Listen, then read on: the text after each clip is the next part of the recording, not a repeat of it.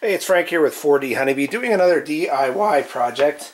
And what I'm planning on doing is installing an ice maker and fresh water line to the back of a new fridge that I've bought. So here's the fridge over here.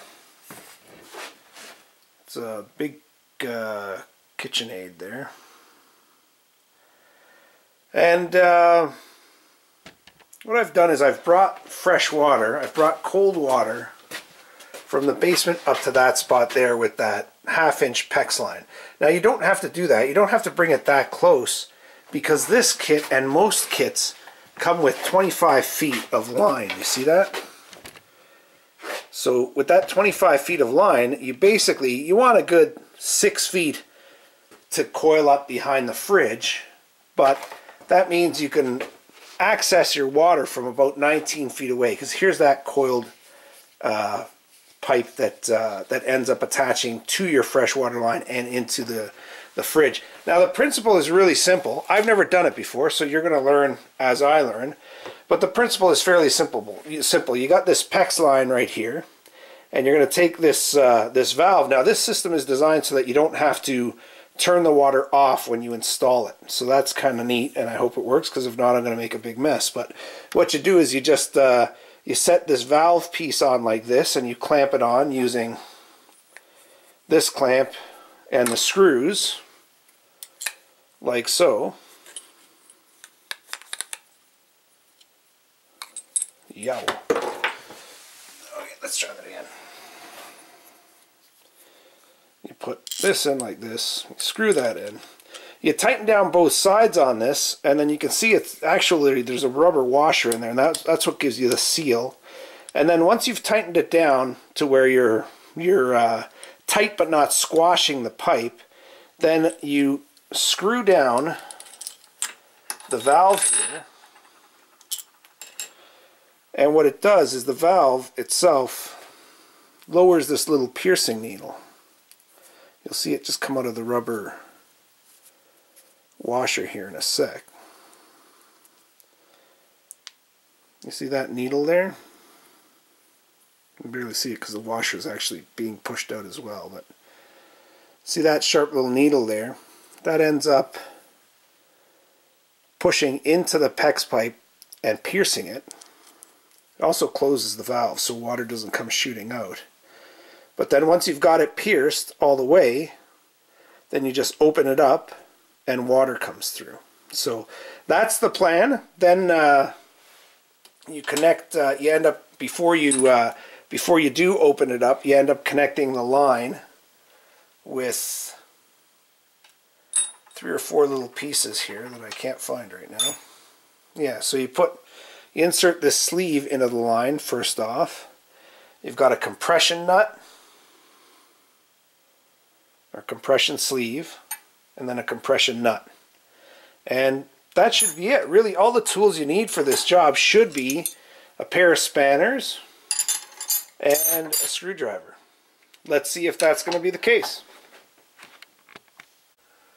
Okay, so there's not too much light to work with here, but I hope the video comes out alright. An important consideration is you got to think about the orientation of the valve. It's not just the valve, but it's the bracket too. So what I did was I went ahead and turned the valve so that it was pointing down. See that? So I'm going to make the install like this, and the valve is going to be pointing down so that I can bring the water line out of here down towards the bottom of the fridge. The water comes in from the bottom of the fridge. Now what it means here is that, you see, the bracket sticks out a little bit, so you're losing about 2 inches of space as far as being able to push back your fridge, but there's pretty much no way around it. You have to either lose, 2 inches this way or 2 inches that way. And I don't think you want the fridge bumping into this part of the valve. If it hits here, it's not going to do any damage, but here it might do some damage. So adjusted it so that it's going to be in here, right here, opening down, and I think we can go ahead and start to screw it on now. Let's see how this goes.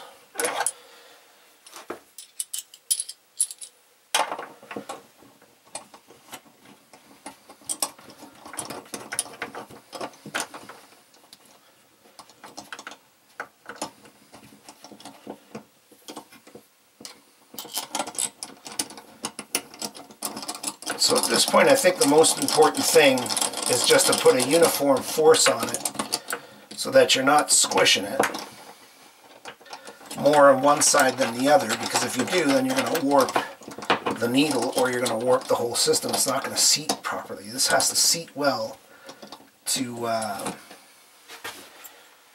make sure it prevents leaks.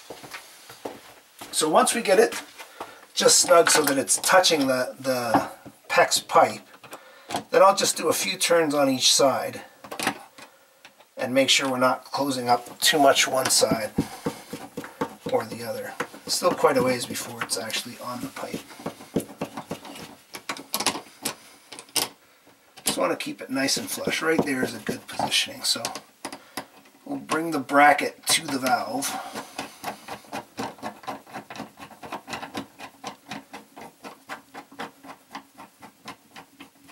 And there it's starting to snug up, so we'll even off the two screws and then start bringing them both down a few turns at a time. You can start to feel the resistance and you know that you're on it.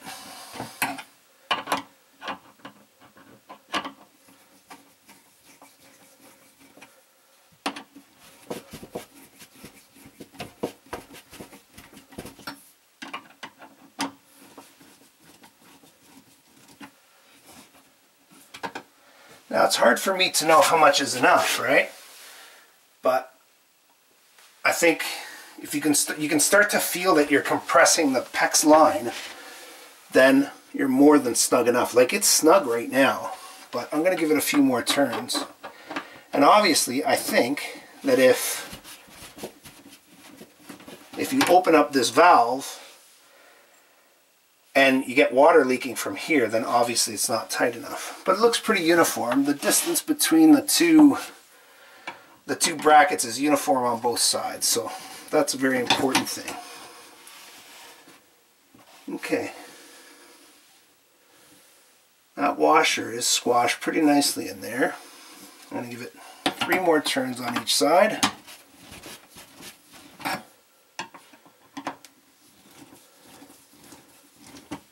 Three and a half. And now I'll just start to pinch the valve and see what happens.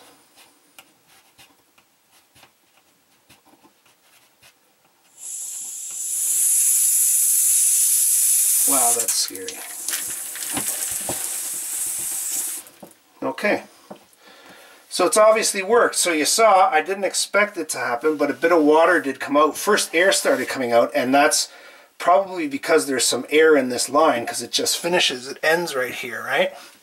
So the air started coming out, and I started getting anxious, but I kept going. And then when the water started coming out, I didn't overly panic, because I knew that if I could continue to close the valve, it should close, and that should be it. So the valve is closed, it's not leaking. The washer here is not leaking, so I think right now it's a success. So now I'm going to clean up a little bit down here. And then I'm going to connect the water line to there. And what I'm going to do is connect the water line. Then I don't need all 25 feet of it. So I'll connect it. I'll maybe leave about 10 feet so that I can have enough room to bring the fridge out. And then what I'll do is I'll connect this side first only. And I'm going to open that valve and run it for a while. I'm going to run the water and rinse it in my sink just to clean out all the dust and the manufacturing debris that might be inside that line. I'll try and figure out a way to do the same with all the fridge lines, but at least if I do it with that, that's less of that junk that's getting in our system. So I'll be back with you in a sec. Okay, so I'm ready to connect the water line now. And honestly, I'm a little bit nervous about this, because what I find with these compression fittings is you gotta be really straight, right? So this junction has got to be really straight. And I like the angle that I left myself here, because I can come in at it from below quite easily.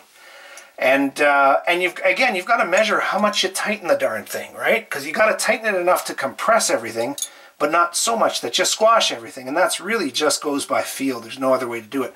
Again, the beauty is that I can test this now, run it into the sink, and see if there are any leaks. And if there are leaks, then I can deal with it. If there aren't leaks, it's a success. So this is what we're going to do. We're going to take the hose first. We're going to put the sleeve inside the hose, and then we're going to run the nut over the sleeve. and the compression sleeve, I think it's called, I don't know, over that as well. Wow, that's a tight fit. Oh, that's perfect. So you see, all this has just got to go together, nice and level. I'll start threading it with my fingers so that I don't thread it. And then we'll just finish it off with the spanners, and that should do it. Let's see. It sounds easy enough. It really isn't an overly complex thing, but it's always got its pitfalls. Everything always does, right? So that's it, just hand time. That went on really nice. That felt really good. Using a 1/2-inch spanner here. I gotta be careful because I've got this valve here. This whole system doesn't seem overly robust, but this is what's used basically in everything from your heating and air conditioning to humidifiers to, well, your fridges, right? So it must work okay. It was 19 bucks, $19.99 at, probably get this at any hardware store. I got it from a parts store specific to Kitchenaide. And it really should do the trick. Okay. I'm going to give it a couple more little turns there. It feels pretty secure. But it's just a little awkward here because everything... excuse me. Everything seems to be in the way right now. One more turn like that. Okay, that's it. I'm not going to do any more. Excuse me. Now I'm going to cut this line at 10 feet. I'm going to open up the valve. Oh gosh. Run it in my sink and see what we got.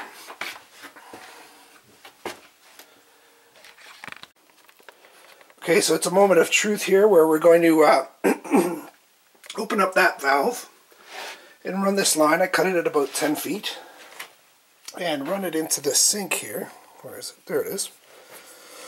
And, excuse me, just check for leaks and just drain the lines so that all that manufacturing dust and debris gets out and is no longer toxic. Just slide something on top of this. Shouldn't take much. And we'll see. Here we go. Here goes nothing.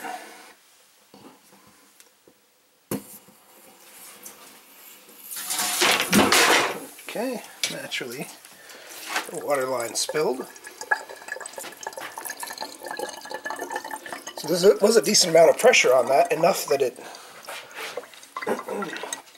pushed over my little temporary brace there. Sorry about that bad filming. You can see the net result, right?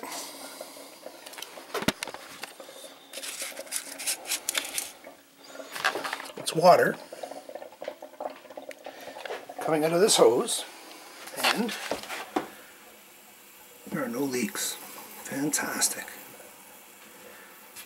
Okay, so I'll open it right up here. You can really hear it flowing through there, can't you?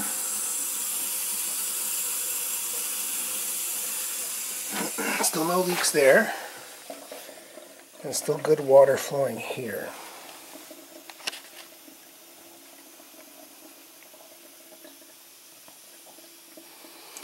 So we'll let it run for a few minutes, and then to connect this to the fridge, it's exactly the same thing. There's a line at the bottom of the fridge, which you can't really see all that well right now. But there's a line there with the same thread, and you just put the sleeves, compression sleeve, and nut on it, tighten it up, and then Bob should be your uncle. You should have water and ice in your fridge. Okay, now we're at the connection to the fridge, and it looks like the only difference with the fridge side is that there's no ferrule, that sleeve that goes inside the thing. It looks like it's just calling for the compression nut and the compression whatever this thing is to go in. And maybe that's because this is steel down there. I don't know, but I'm going to try it, and obviously if it leaks I'll stop it and go get a ferrule, because some diagrams say you need one, some say you don't. Like the fridge one says you don't need one, but the actual kit says you do, but there isn't one in the kit, so there you go. Alright, so we're just putting it in like this. It will give a bit of extra room there. And we're just going to feed it in as straight as possible through this pipe here. I'll give it just a bit more space. And just feeding it in until it stops, and then pushing this nut in. And just trying to make sure we go straight without threading at all.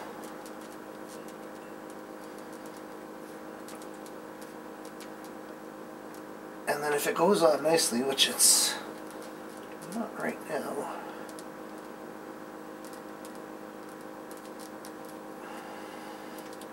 if it goes on nicely, then we'll finish with the spanners.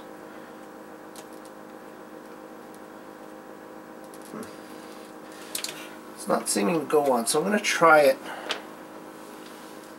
just like this, just to make sure that this is happy. Yeah, it's happy with that thread, so that's fine. So it's just a question of lining it up. Again, that is usually the challenge with these things. They have to be lined up perfectly to go on right.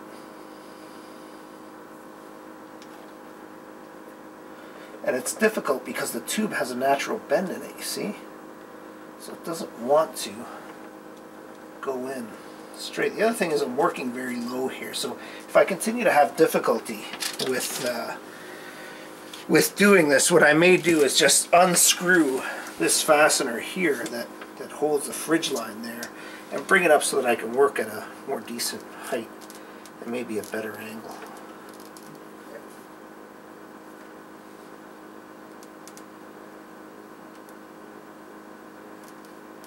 I think that, nope, I thought that had it, but it feels like it's wanting to thread it again.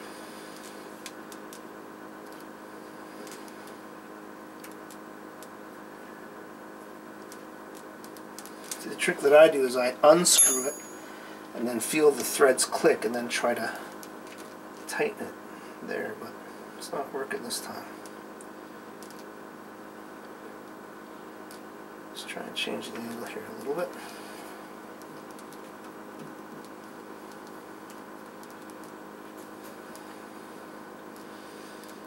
No, it's not happy going in. So I'm going to undo this screw, pull this out, and work at a bit better angle. Okay, so I brought it out to a better working angle here, and it seems to have worked a lot better. Another thing I did was I noticed that I'd put the copper compression sleeve on the wall side, and I read the instructions again and actually suggested that you put the plastic one on the wall side. So I swapped them out, put the copper one on here, and it seems to have a pretty good fit. I'm just going to give it one last squeeze.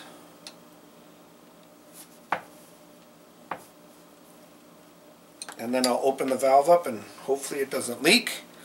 Then I'll turn the water on in the fridge and hopefully it won't leak. Let's see what happens now. Turning on the valve.